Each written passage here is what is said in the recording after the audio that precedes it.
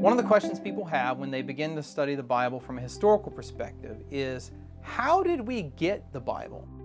In particular, who chose which books go into the Scriptures, which we call the canon of Scripture, and which books were not included in the Scripture? One of the reasons this is particularly pressing for the Old Testament, as you may know, is because there are different canons or different collections of Scriptures for the Old Testament. So, for example, the Catholic Old Testament has 46 books in it. The Protestant Old Testament has 39 books in it. And the Jewish Scriptures, known as the Tanakh, has 24 books, which are actually the same books as in the Protestant, but they're just numbered differently. So either 24 or 39, it's the same basic canon, but the books are in a different order and they're counted differently. So the question is, which of these Bibles is the actual Old Testament? And one of the ways people try to answer that is by saying, well, what was the Bible that Jesus used when he was alive? In other words, what was the ancient Jewish canon of Scripture? How did it come to be?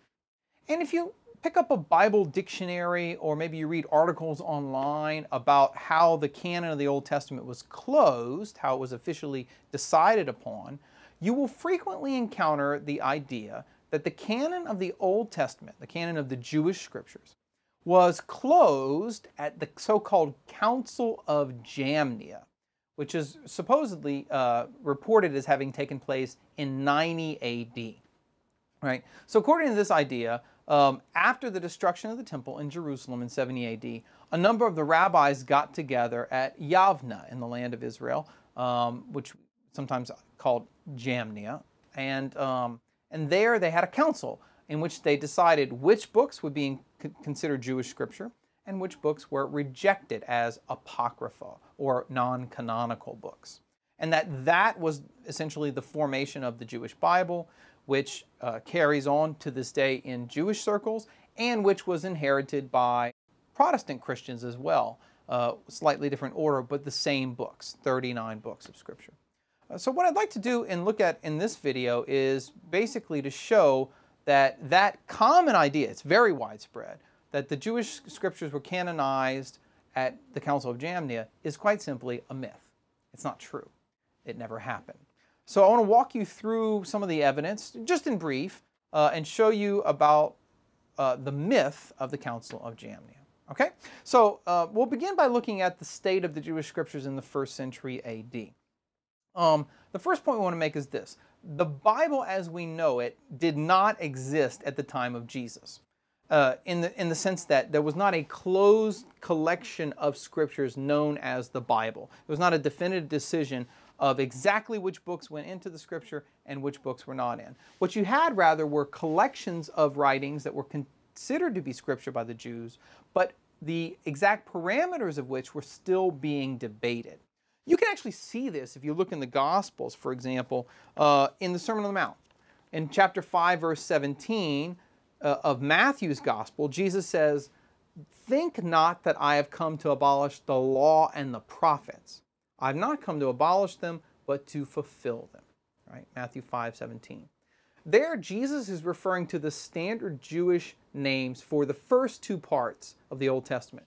The books of the law, namely 5 books of Moses, Genesis, Exodus, Leviticus, Numbers, and Deuteronomy, and then the books known as the prophets, which consisted both of books like Samuel and Kings and Chronicles, as well as, actually Samuel and Kings, and as well as books like Isaiah and Jeremiah and Ezekiel and whatnot. Okay, so Jesus there reflects the fact that there were 2 major partitions to the Jewish Scriptures as they were developing. First, part 1, the law. Second, part 2, the prophets. In the Gospel of Luke, we see something similar, but with a little extra detail. We see a third part of the Scriptures. In Luke 24, verse 44, Jesus says this, "These are my words which I spoke to you while I was still with you, that everything written about me in the law of Moses and the prophets and the Psalms must be fulfilled." All right, we'll pause there. This is one of the earliest references to the tripartite structure of the Jewish Scriptures. So at the time of Gospel of Luke, what this is reflecting is that the Jews had 3 collections of holy writings. First, the law, the Pentateuch. Second, the prophets. And then third, the group known as the writings, right? Which consisted of Psalms, Proverbs, wisdom literature, and things like that, but which Jesus here simply refers to as the Psalms because it's the heading of the third portion of the Jewish scriptures. These three parts, the law, the prophets, and the writings, would eventually go on to be the form and the content of what we now know today as the Jewish Bible. But we can already see here that Jesus doesn't give a list of scriptures. And in fact, the third part, the writings, is still being formed, is still being decided, so much that Jesus can refer to that first part simply as the Psalms, the first part of the writings.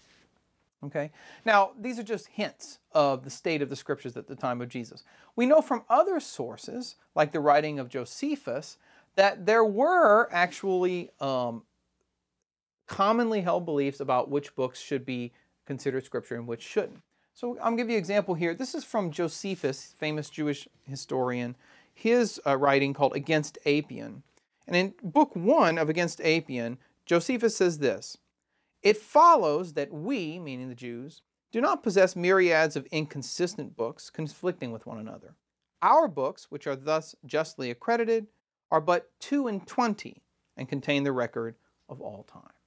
So here, Josephus reflects the idea that for many Jews, and Josephus claims to have followed the Pharisees' view, there were 22 books in the Bible. Notice that that's 2 less than the contemporary Jewish scriptures. They count as 24, right? And sure enough, Josephus there reflects the fact that the Bible was stable, but not yet completely defined. Because other writings give us other lists. So I can't go into all the sources right now, but we know from other sources that, for example, the Sadducees, very important group in first century Judaism, only accepted the 5 books of Moses. Josephus tells us the Pharisees here that he reflects accepted 22 books. Another writing known as 4th Ezra, which is not in the Bible, talks about 94 sacred books being divided into 24 public books, probably referring to the books of the Jewish scriptures, and then 70 secret books, which were also considered to be divinely revealed. So that's 94 books. And then there's, of course, collections like the Essenes, the Dead Sea Scrolls, and we don't know exactly what books they considered to be scripture or how many books they would have in what we might call a canon. So, all that to say this, the upshot is simple. At the end of the 1st century AD, there isn't any closed canon of Scripture. In other words, there's not one single list of officially accepted books that all Jews agreed on, right? Some Jews take the law and the prophets, some just the law, some the law, the prophets, and the writings. Some think it's 22 books, some think it's 24, some think it's 94. So you got all, and some have other views that we don't even know exactly which books they consider to be Scripture. So in the 1st century AD, the canon of what we call the Old Testament is not closed. It's still in flux. It's still developing. All right. Now, onto the scene then steps the idea that that canon that was being debated was closed by the rabbis in 90 AD at this Council of Jamnia. Now, if you look for references to the Council of Jamnia in the writings of the Church Fathers or the writings of the medieval writers, you're not going to find it. Because the Council of Jamnia was first proposed as a theory in the 19th century by a German Jewish scholar named Heinrich Graetz. He wrote a book on the history of the Jews, and he was the one to first propose the idea that the Jewish canon of Scripture had been closed by the rabbis at a synod or council at Jamnia in 90 AD. And he also claimed that not only did they close the canon, but they also rejected certain books as apocrypha, things like the book of Sirach, for example, which is in the Catholic Old Testament, or Maccabees. Now, this theory by Heinrich Graetz got picked up in English-speaking scholarship, especially by an English scholar, a Protestant named H.E. Ryle, R-Y-L-E. And he really spread the theory of Jamnia into the English-speaking world. He went a little further than Graetz, and he had this to say about Jamnia. Now, I'm going to quote him exactly here because I want to hear what he says. In his very popular book on the canon of the Old Testament, Ryle wrote this. Ryle writes, quote, "Now we happen to know that a council of Jewish rabbis was held at Jamnia, Yavna, not very far from Jaffa, around the year 90 AD. We have in the Synod of Jamnia the official occasion on which the limits of the Hebrew canon were firmly determined by Jewish authorities. Right? End quote. So we see there, Ryle is very strong in arguing that the Old Testament canon was officially closed by a council of Jewish rabbis held in the southern part of Israel at Jamnia in 90 AD. And that is, in a sense, the origin of the Old Testament. And again, this ideal of Ryle gets popularized by other studies of the canon, like Albert Sundberg's book, until it basically becomes a kind of common knowledge, a common assertion that, well, everybody knows the Jewish Bible and the Old Testament. Therefore, the canon of the Old Testament was closed in 90 AD. I might note, by the way, that although it was originally proposed by Gretz, who was a Jewish scholar, this theory was picked up by Protestant Christian scholars and used by them often as a justification for accepting the shorter canon of the Old Testament held by Protestants, right? So remember, there's a difference here. Catholics have a longer canon of 46 books in the Old Testament. Protestants have 39 books, which, although different in number, are identical in content to the Jewish scriptures, which they count as 24. I know it's a little confusing, but just put it this way. The Protestant and Jewish Bibles are the same in content, just not in organization. So Protestant scholars picked up on the theory of Jamnia in order to argue, hey, our Old Testament, the shorter Old Testament, goes back to the 1st century AD. It's rooted in Jewish authority, in a Jewish council, and it goes back almost to the time of Christ. And that's what I believed myself for a long time as I began to study the development of Scripture and the origins of the Bible and the development of canon when I was an undergraduate. Until I started digging into the actual evidence for Jamnia itself, and I began to learn about the rabbis, and I began to learn Hebrew, and to study the writings of ancient Jewish writers such as the Dead Sea Scrolls and whatnot, I began to look for the actual evidence for Jamnia. And one of the things I discovered on my own, before I realized that scholars had discovered it before me, was that there really is no evidence for a Council of Jamnia happening in 90 AD. That Gretz basically made the theory up almost out of thin air. So let me give you the evidence. There is one piece of evidence, and I'm putting evidence in quotes here, that Gretz and then later Ryle and others based the theory of the council on. It's a text from the Mishnah. I've got a copy of the Mishnah here. It's one of my favorite books to read. The Mishnah is a collection of ancient Jewish traditions of the rabbis. This is not in the Scripture. This is from after the time of the Scriptures, around the 1st century BC, all the way up to around 200 AD when the Mishnah was canonized. It's a collection of oral traditions that were put down in written form at the turn of the 3rd century. And it tells us what the different rabbis and schools of thought were teaching and saying over the course of the 3 centuries previous to its being written down. And in one of the treatises in the Mishnah, known as Yadayim, which means hands, there is a discussion about canonical books of Scripture.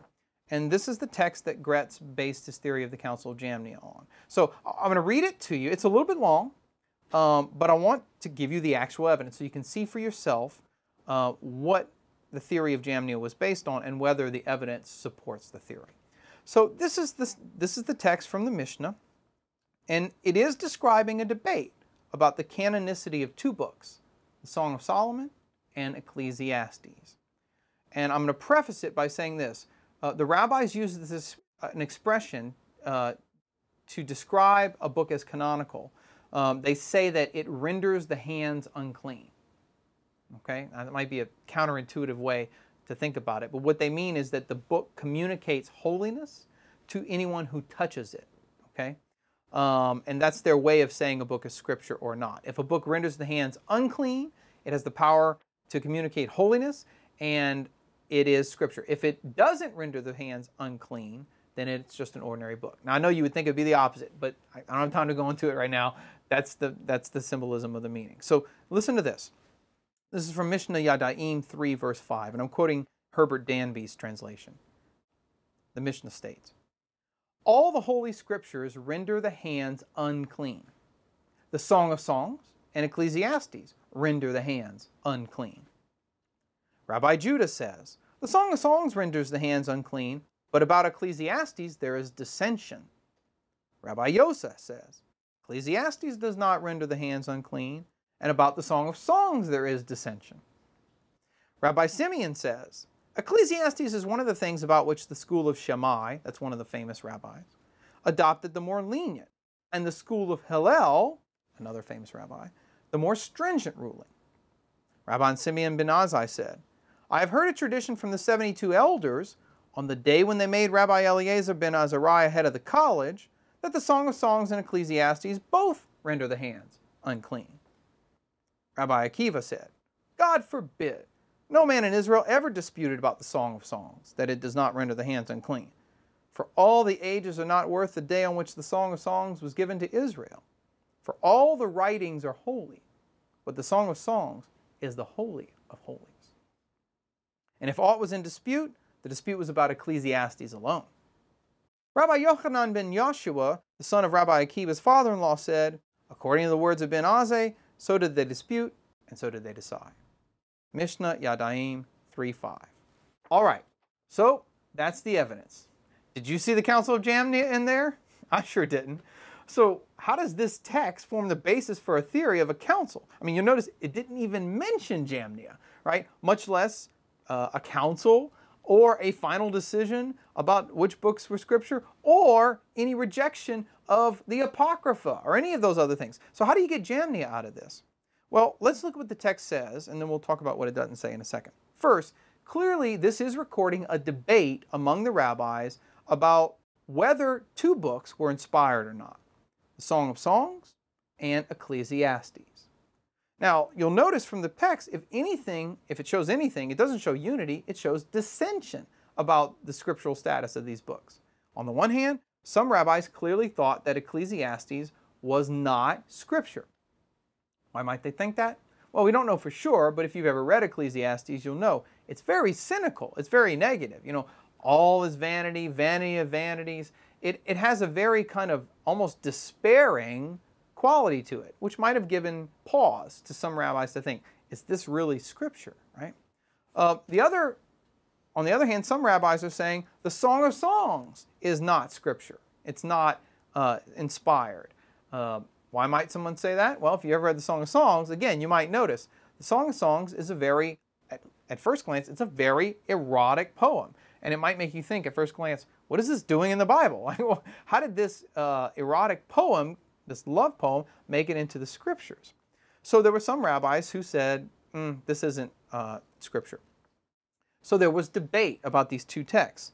And what we see in this particular passage from the Mishnah is basically a record of who took what side and who had what views about the books of Ecclesiastes and the Song of Songs, about whether or not they were scripture. And it does seem to suggest at the end of it that Rabbi Akiva's father-in-law had a memory of Ben Azai and some other group taking the position, the kind of final position, that Ecclesiastes and the Song of Songs were in fact scripture, despite the debates about them. That's all it says. But notice what's missing from this passage. Number one, no reference to Jamnia or to a council taking place there. Number two, no clear evidence that any such council happened in 90 AD. Number three, no clear evidence that there was any discussion of any other books in what we consider today to be the Old Testament or the Jewish scriptures. Number four, no rejection of so-called Apocrypha like Sirach or Maccabees or these other books as not being scriptural. They're not even mentioned in this text, right? And it's precisely these absences that led scholars in the wake of the popularization of this theory to begin questioning it. So for example, I'm just going to give a couple of quick views. This is certainly not just my idea, but I want to make some allusions here to scholars who pointed this out. In the 1960s, a Protestant scholar, Jack Lewis, wrote an article questioning the existence and the theory of Jamnia as being an actual council. He was one of the first people to say, look, the evidence really does not support this theory. Lewis's perspective was picked up by Raymond Brown, very famous Catholic biblical scholar, who in 1968 is already pointing out There's no list of books being drawn up. There's no evidence for discussion of anything other than Ecclesiastes and Song of Songs in the so-called Council of Jamnia text. Arguments about books, which books were scripture and which books weren't, actually persisted for decades after 90 AD, if you look at later rabbinic literature. And there's no record of any books being rejected at Jamnia in this so-called Jamnia text. So Raymond Brown was critical of this all the way back in the 60s, and other scholars since then, like Joseph Blenkinsop and David Auney, both of whom were my teachers at the University of Notre Dame, went on to write articles in the 70s as well as into the 90s, basically using the language of myth, arguing, as David Auney wrote, that the Council of Jamnia was nothing less than a myth. Blenkinsop called it, quote, a myth of Christian scholarship without documentary foundation. And that's basically correct. There is simply no data, there's no evidence to suggest that there ever was any kind of council, like the Council of Nicaea or the Council of Hippo or Carthage, or the early Christian councils. There was no council of Jews, of rabbis in 90 AD at Jamnia that came to any final or definitive decision about the canon of the Jewish scriptures. And if you want proof for this, you can simply look at the fact, actually, I should put it this way. If you want proof for this, you can look at the Jewish writings of the rabbis themselves. Because if you don't just stop with the Mishnah, but continue to read the Talmuds, the Babylonian and Jerusalem Talmuds, these massive collections of ancient Jewish traditions, what you'll see is that the debate about Scripture continued into the Talmud, and that books which are not in the Jewish Bible today continued to be quoted as Scripture by the rabbis. Right? I'll just give you one example here. It's about the book of Sirach. So the book of Sirach, which is sometimes called Ecclesiasticus, is in the Catholic Old Testament. It was originally written in Hebrew, later translated into Greek, and made it into the Greek Septuagint, and through that into the Catholic Old Testament. Well, although people aren't often aware of it, the rabbis quote the book of Sirach, sometimes called Ben Sirah, as if it were Scripture. Right? So I'll just give you a quote here. This is from the Babylonian Talmud, tractate Hagigah 13a, and it says this. This is one of the rabbis, somewhere between 300 and 500 AD, writes, quote, so it is written, that's the standard introduction for quoting Scripture, so it is written in the book of Ben Sirah, quote, seek not the things that are too hard for thee, search out not things that are hidden from thee. Babylonian Talmud, Hagigah 13a, and that's quoting Sirach chapter 3, verse 21 to 22. Even more striking, perhaps, is the fact that the Jerusalem Talmud, a little bit later Talmud, goes on to state in one of its treatises that the book of Sirach is actually among the writings, the Ketuvim, the third part of the Scriptures. So that's an explicit acknowledgement of Sirach as canonical Scripture in the Jerusalem Talmud. And you can go see Lehman's book, The Canonization of the Hebrew Scriptures, page 97, for that reference from the Jerusalem Talmud. So, why does that matter? Well, it's very simple. If by the time you get to the Talmuds, the rabbis are still quoting Sirach as Scripture, it makes it absolutely obvious that there was no definitive or closed canon of Scripture in the 1st century AD. Because the rabbis in the Talmuds are writing in the 3rd, 4th, and 5th centuries AD, right? So all this goes to show that the evidence doesn't support the theory of the Council of Jamnia.